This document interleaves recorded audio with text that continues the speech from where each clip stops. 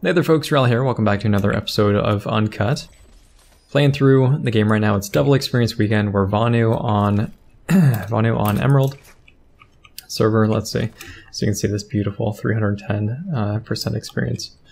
And we'll just see. We'll just see what happens. Uncut is a series dedicated to playing through the game and just kind of talking through and sharing my thoughts as we go through.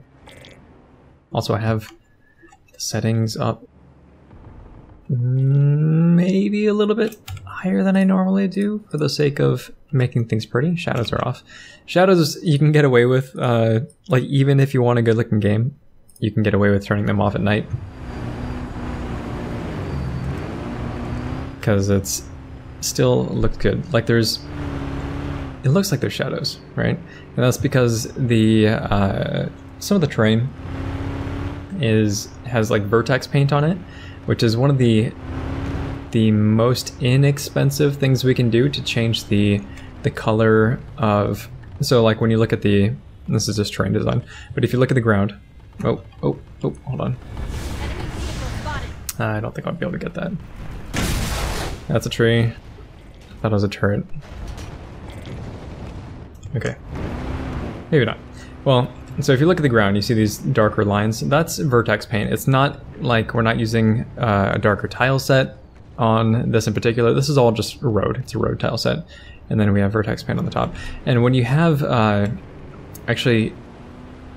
so I don't know how much of an impact it has, but it's just what I was told, like best practices.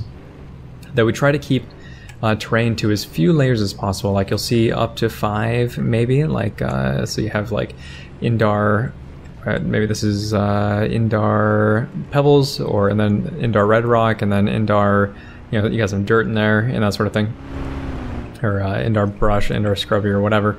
And it's actually, that's probably pebbles. But yeah, when you start to layer them on top of one another, and like this grass is layered on top of dirt, and on top of dirt over here as well, and then you have some pebbles and stuff, and it starts to, I guess it's just expensive, cost-wise or performance-wise, maybe. It's just what I was told. I don't know how much of an impact it actually has, but again, that was best practices for us. So, and especially I've been getting into the terrain editing a lot more, like a lot of the changes that were made to Omerish, which should be coming out in the next update very soon. I did, and they were just small stuff, like some of the problem bases. Well, subterranean meta-analysis was completely removed. That was actually, Burnhouse got rid of that one. Then of course Econom was man, I'm just gonna hold on. Just gonna deal with this the old-fashioned way.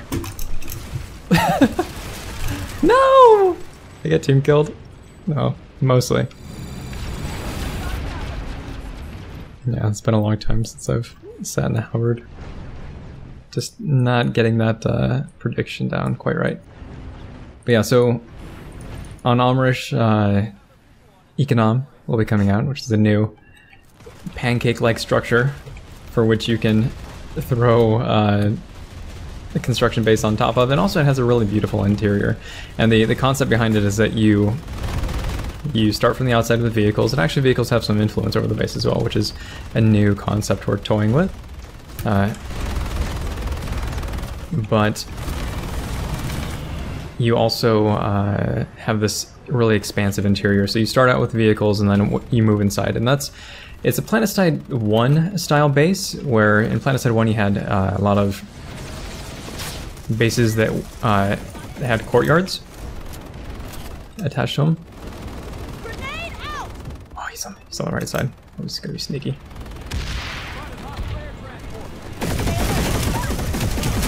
Going heavy. Yeah, so you had these bases that you would fight up to in vehicles, and then you transition to infantry because it was completely closed off from to.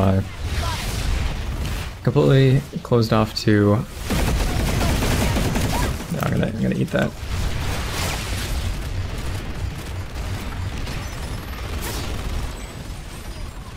completely closed it off to vehicles on the inside.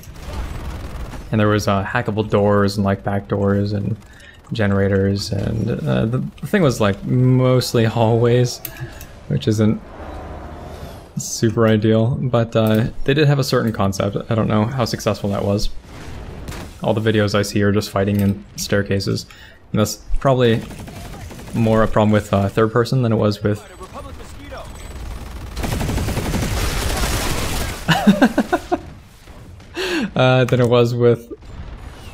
the actual base design itself. Maybe, I don't know.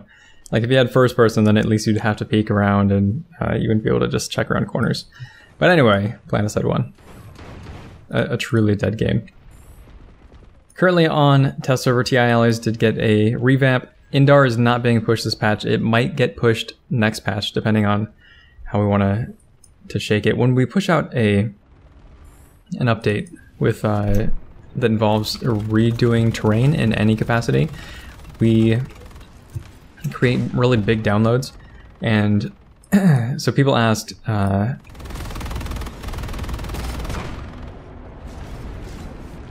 if you're saying it about Indar, like, you know, why are you spending time on it and whatever.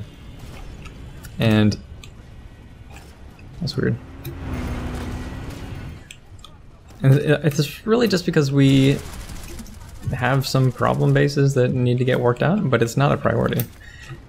And since we are there, right, and just making adjustments, like we may as well do other things. So look at Omrish. And Omrish is the stuff on Indar, like we can possibly revert if we wanted to. Econom kind of was not the case. We weren't going to revert it because it had a concept that we really wanted to try. So, so we needed to get it into like a good place, a good condition.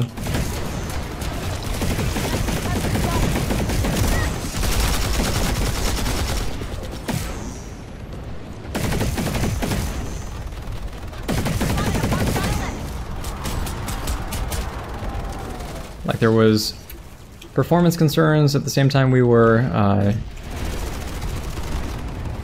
like it would have been a net neutral in terms of performance on PC, like if we just left Econ what it was, but we decided to make some of the assets custom, so we spent more time on it.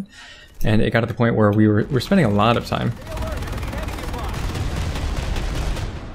On Econom, and it was kind of like if we were... Hold on just a moment.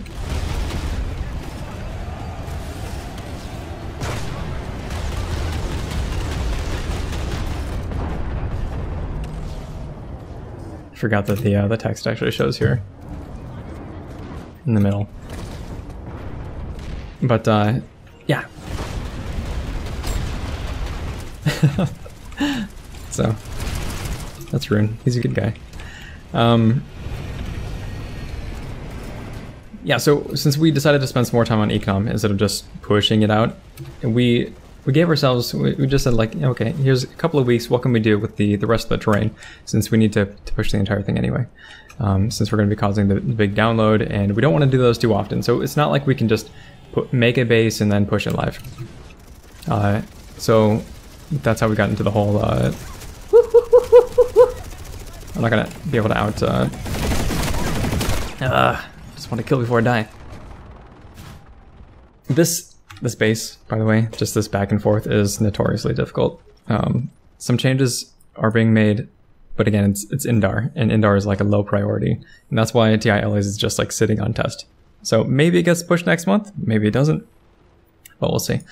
But anyway, again, so Omrish. We gave ourselves a time limit, said, you know, this is taking a little bit longer than we want. Since we can't push out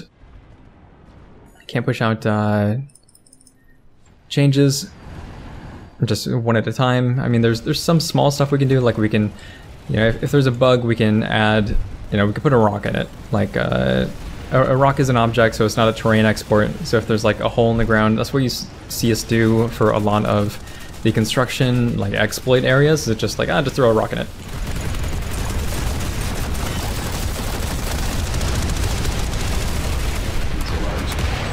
And there's just so many people around. What was I saying? Have extra ammunition here.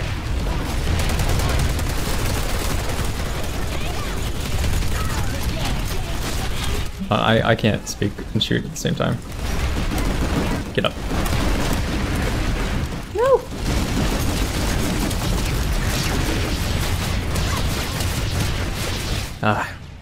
Shouldn't have, so I switched weapons there to try to aim down sights. It was a bad idea because he had hit me, which means that he can see me visibly. Just because I'm not running cloaking module or the chameleon cloak or whatever it's called, the suit slot, and I'm not running nano armor cloak. So your shield flashes, which makes you visible for follow-up shots, and it's something that you can. I should have just ran back and forth and got out of the way, and it would have been very easy to do. But the weapon swap time and the aim down sights, thought that I was going to be able to just take the shots and take them out, but should have played it safe.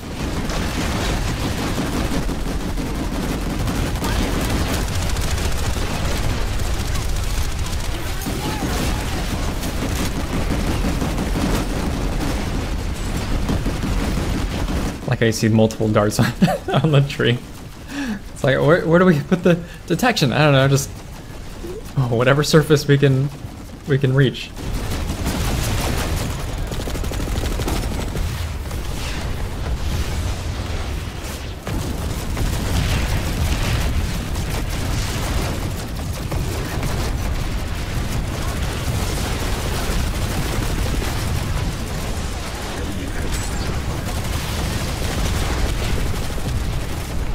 Man, okay, so look at the minimap. See all these guys down here? I'm gonna try to keep as much cloak as I possibly can, and you want to flank them as much as possible. There's an infiltrator right behind me.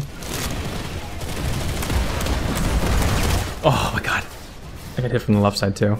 Man, that was a quick bunch of damage from the NS-11C.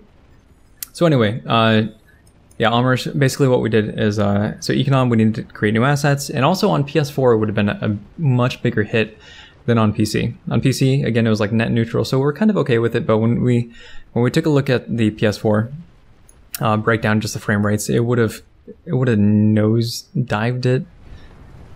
That's probably not how you should pronounce that or say that, but it's not grammatically correct. But so we definitely wanted to shore it up and also make it look better. So Bill went in, did an entire art pass on the thing, and it looks amazing now. So it's something that we can potentially, now that it's kind of X amount of pieces, we can more easily use some of those assets for other areas, which is a really cool thing. And whenever you put work, like time into a feature, you always want to try to look ahead to see what you can do, how you can extend that time and energy. Come on, to other aspects of the game.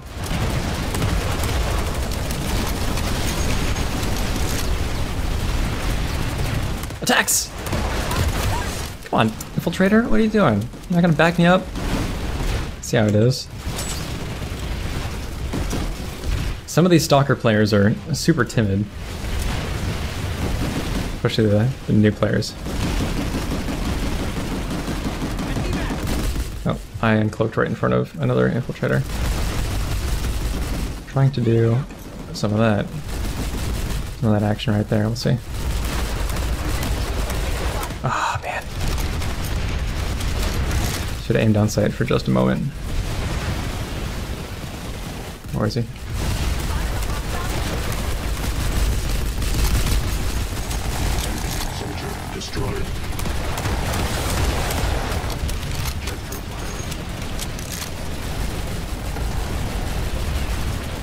Oh man! Oh no! I didn't kill him! What the heck? I didn't get that headshot. This guy's shooting randomly. So scared. Infiltrators are super nasty. They're one of the most solid classes in the game, despite their hard disadvantage of, you know, shields, because they can do everything. Oh man! Except for aim, they can't aim.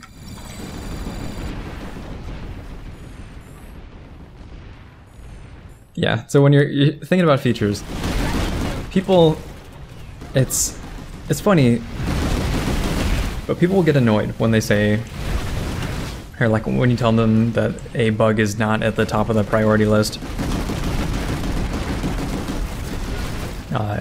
I mean, and not like obviously you kind of want to take care of the big ones, the gameplay breaking ones. Oh, overheated. You know, stuff that's really impactful. You know, that has well, just that a large impact, meaning that it affects multiple players. He's got to be low. Ran past me. Come on. See ya. Stop it! Gotcha. Oh no! Max behind me. Oh man. This infiltrator hide and seek is kind of fun. And I was using the phase shift. Phase shift is after the change, and I'm biased, maybe just a little bit biased, but I really like the phase shift. Because it's a weapon that, I mean, it's very flexible. It has semi-auto mode, it has infinite ammo, the ability to one-shot headshot, and no bullet drop. It can only fire 2 shots before overheating with the bolt action mode, and that's fine. It's not like a huge detriment. Also, one of the things is that since you... Ooh. Like, I find that I don't need to hold breath with this weapon. Because I can just see... I never wanted this name. As soon as your crosshair lines up on their head, you just press the trigger. And...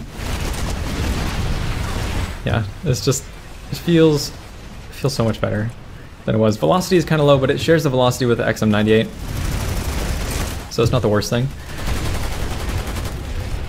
Oh, chase me. Yeah, just keep chasing me. Ugh.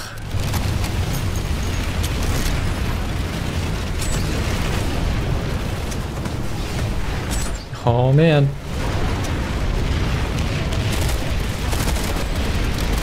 No! This is the second time. Running a compensator and a laser sight in soft point. No, high velocity ammo, what kind of build is that? I guess the kind that kills me. I like the all-purpose builds. I just don't see it all that often.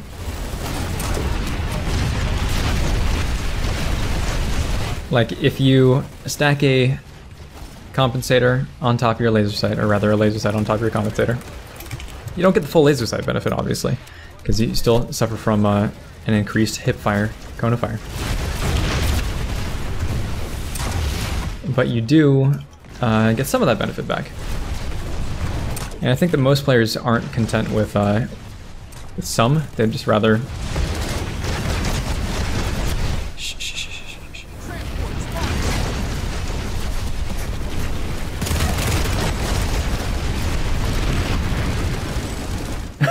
Revenge. They'd rather go for all, right? They want to min-max so hard. But it's not the only viable playstyle. It's not the only viable loadout. Oh my god. Oh my god.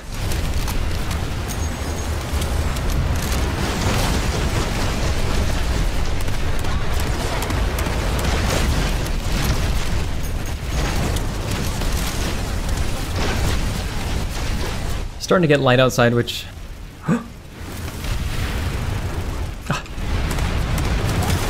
No!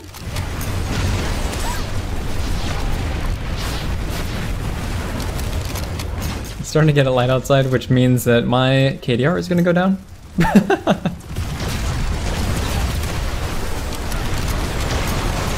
don't know if it works the same way for everyone, but hiding, right? Like even as an infiltrator, it's much easier to do so, like in the dark.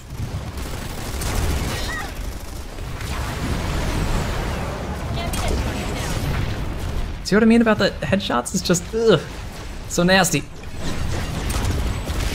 No! Nasty, nasty phase shift.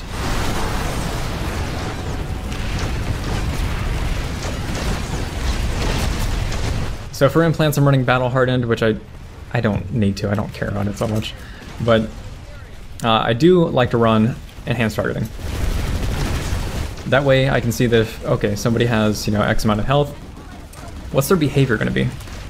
Are they going to be running because they have low health? Same thing with vehicles. Like you'll know if the light assault that's hanging around is going to be able to bust on a vehicle, or you'll know if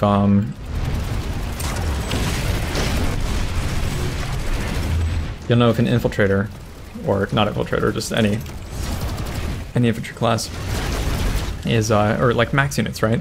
If they have low health, then they're more inclined to run away, or to play more cautious, or not chase you.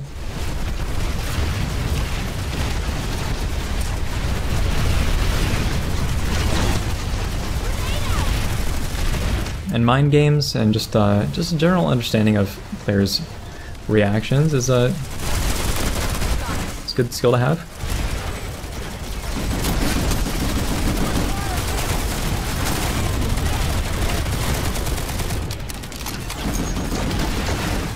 He died.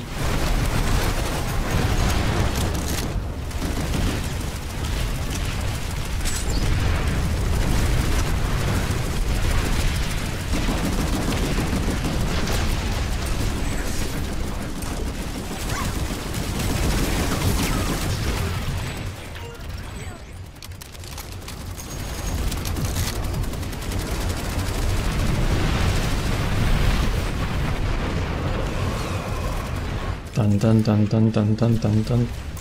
No! Oh, I'm out of medkits. What are we gonna do now? How could I even play?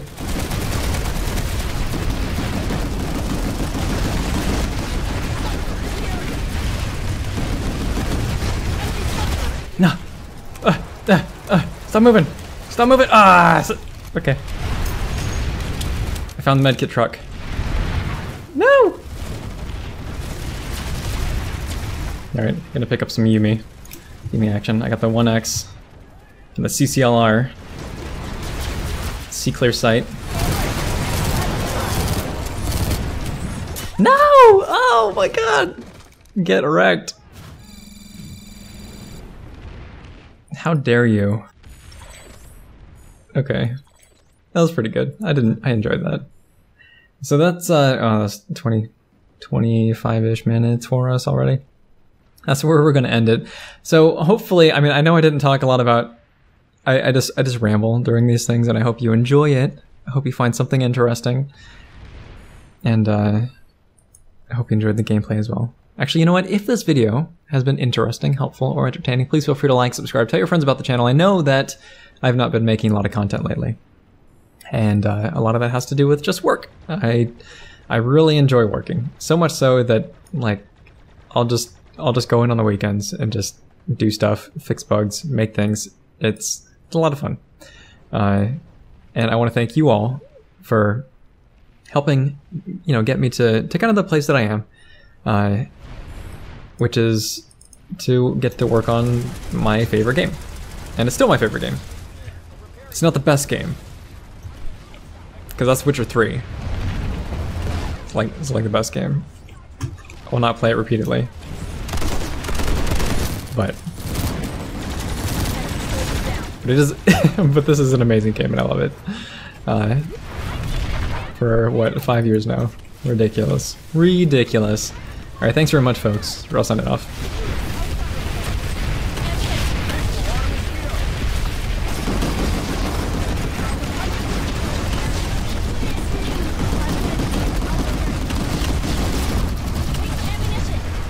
No one would use a knife like this. there is not a single person that I can think of that would say, oh yeah, you know what I want for my knife? I just want to put like this big yo-yo hockey puck thing on it that'll intimidate my enemies like you wouldn't believe. Actually, before it was supposed to be like a switchblade. I think that was the intent, and then that just never materialized, so now we have hockey puck knife.